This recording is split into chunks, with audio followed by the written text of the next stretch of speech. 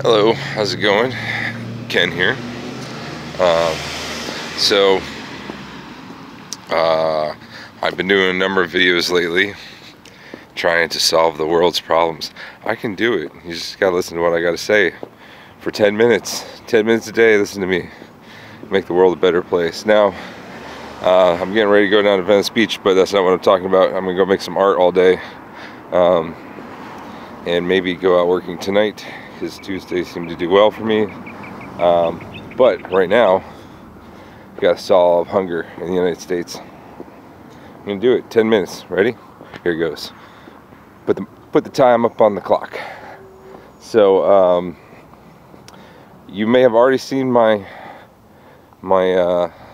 video I made a couple years ago called The Food Stamp Solution, in which I basically broke down the efficiency of food production in the United States and how much of our GDP is involved in food production. It's only like 2%, something like that. And I was like, we could just give everybody, food stamps, and it would be a point of purchase subsidy. So instead of having these farming subsidies, we give the people a way to signal the market with their food stamps to say, make this, make that, and so it's a nice little blend of socialism and the free market. See, now everybody's like free market versus socialism. You need a blend of the two. You got to come up with these solutions. But anyway, a lot of people, the capitalists in particular, didn't like my solution, the food stamp solution, because they're like, the taxes, it's like $3 trillion in taxes, which is pretty much what the United States collects in taxes every yeah, it's a lot. Anyway, so yeah, it'd be like $3 trillion in taxes, and so nobody liked that. That was a bad thing. Bad thing. So anyway, so here's the non-tax solution. I came up just now, popped into my head, a way to accomplish the same thing tax-free.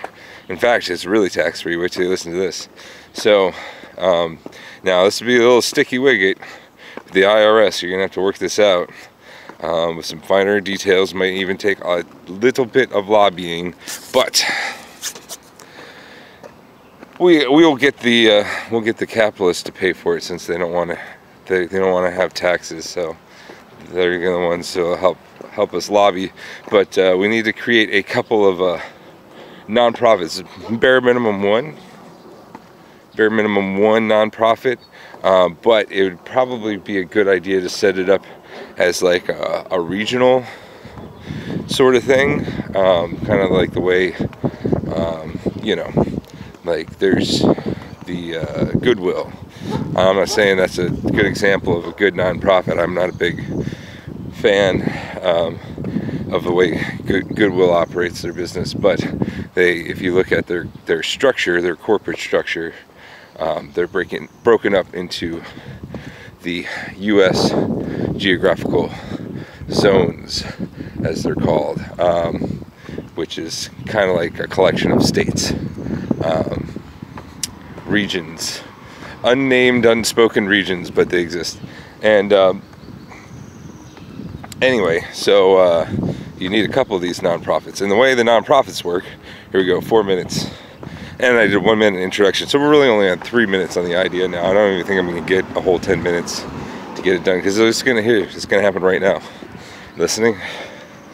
So what you do is you have these nonprofits, and the way they work is you have a restaurant or farmers, market or whatever, something with food, grocery store, it doesn't matter, as long as you have food that you sell as a business, right?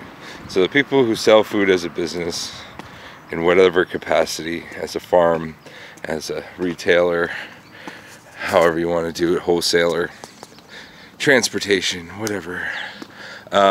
So you take a certain amount of food, or food and services, This is one of that little sticky wicket with the IRS. See, because then you have to think about value added and all this stuff and what's a service and what's a, because you know the IRS are going to be dicks. They always are. But anyway, but hopefully they won't be, since we're trying to feed America. But anyway, so people basically, the nonprofit takes over the whole process of feeding poor people from the government. They just like take it over and start doing it for them. So, you know, people don't like the way the government does things, fine. You know, don't think it's efficient, too much bureaucracy, whatever your reasons are. All right, so you know, you got healthy competition, this nonprofit. And so this nonprofit, the way it works out is, you know, for somebody to receive from the nonprofit, they have to give the nonprofit some information. For starters, their tax returns. They have to take their tax returns from the previous year and send it to the nonprofit, so that the nonprofit can go and look and see what their income is, to see that they actually need some help. And then the second thing is they need their address. This is very important. They need to know where these folks are at, or if they're transient or whatever. They don't necessarily have to have an address, but like be like, okay, I'm a traveler and I could be anywhere from between Seattle and Los Angeles or whatever. And that gives them an idea of about the kind of assistance they can give them. So, you know, because it's going to be store specific. That's kind of the element. So if it's, say, 7-Eleven, 7-Elevens are everywhere. That's the easy one. Right now, these 7-Elevens making money, tons of money off of EBT right now. That's what I've been noticing, talking to the people who work there and stuff. Because there's nowhere else to get food when you're in the city. They call it a food, what is it? A food desert. Anyway, so in the food desert, you got to go and 7-Eleven to get all your fresh produce and pretty much everything, unless you know where the stores are at. But it doesn't have to be a 7-Eleven. It could be anything. It could be a Safeway or Kroger or whatever. It could be a Jolly Rogers, McDonald's. But anyway, so the product, food, whether that's prepared, all the preparedness. This is a big thing. You can't use food stamps to get prepared food, like, or not prepared food, heated food. You know, a cold sandwich is okay, but not a hot one. So, but since you're a nonprofit, it doesn't matter. It could be, you know, lasagna, you know, hot from the chef. You know, it doesn't matter. Whatever it is, but you have to figure out what all the value added to it and stuff, because if you're only spending, you know, $1.25 on your pasta, then the IRS is only going to want to reimburse you for $1.25, because they don't want to count the services and stuff.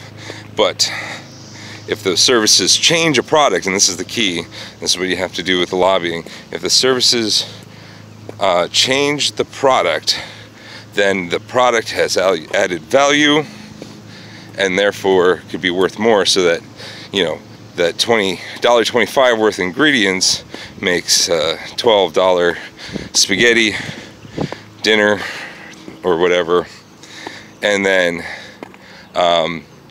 the restaurant or store donates the product to the profit. So so in the form of a coupon or whatever, and then the nonprofit collects all these coupons from all these different places. Look at the people, start, you know, go lowest income up.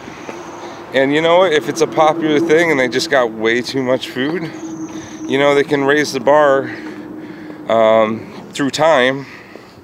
on the income levels. You know, people, maybe you make the same amount of money as last year, but last year they didn't have enough, and this year they have more food, so now the bar has been raised and my income is underneath the level now because the level went up instead of my income going down.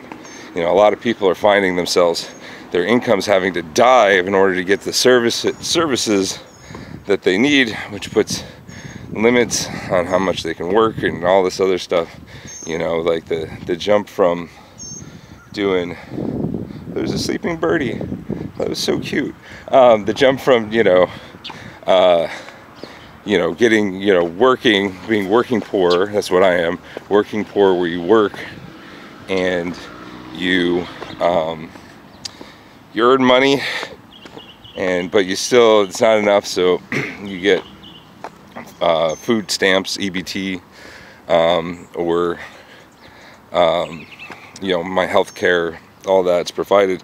You know, health care is a big doozy. So, I mean, for me, when I'm looking for jobs, I have to look for jobs that if they're going to pay me more, they have to pay me enough to cover health care too, which is like a huge jump from where I'm at now. Oh, look at, I'm at 10 minutes. All right, here's the final piece of the puzzle. Here it goes. All right, so the nonprofit has the coupons, okay? It's 501c3.